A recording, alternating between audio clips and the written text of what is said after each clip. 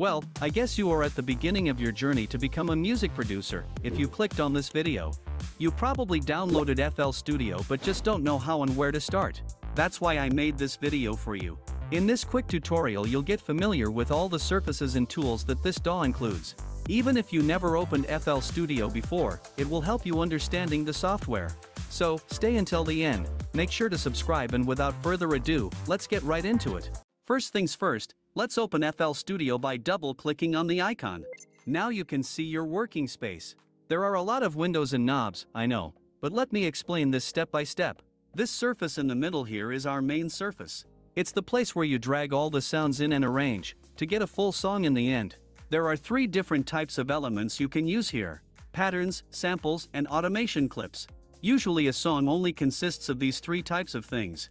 Let me explain this more detailed and start with samples.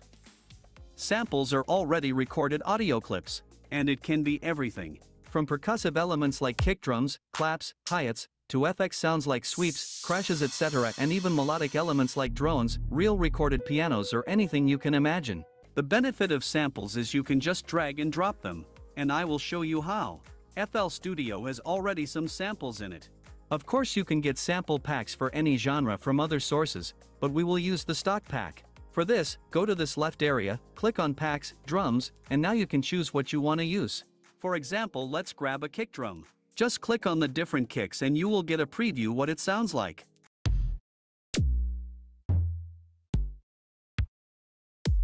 Left click, hold, and drag your sample right into your main surface area. There it is.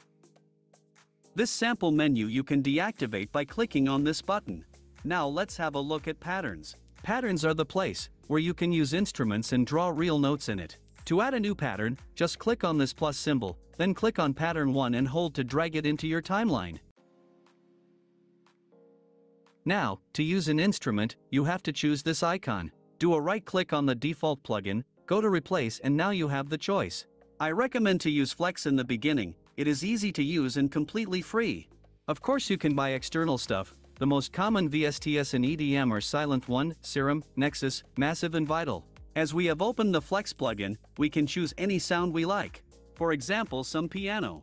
Now, to draw notes and in the end our melody or chords, go to this icon, left click, and here it is, our piano roll. There are unlimited possibilities, just experiment and come up with something cool. Let's have a look at the last part I want to show you today, the mixing section. We get this by clicking on this icon. Here we can regulate our volume of each channel and add effects like echo, distortion, etc. Let me show you this very quick. First, we need to route our piano to channel 1. Click here and set this number to 1 by scrolling with your mouse wheel. Now we can add effects on top of the piano. Click on slot 1, and there you have an overview of all your plugins.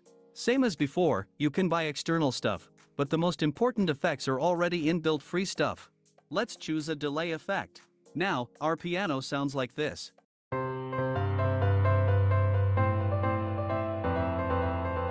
There it opens another window where you can modify the effect further. So, as you probably know, you can't focus on everything in a short tutorial like this. But when I started off, an overview like this would have helped a lot. So let me know down in the comments if you liked the tutorial. If you have any questions, feel free to hit me up in the comments. If you want to have more beginner content about FL Studio, subscribe to my channel. There are a lot of tutorials coming on this topic. So, thanks for watching and see you next time.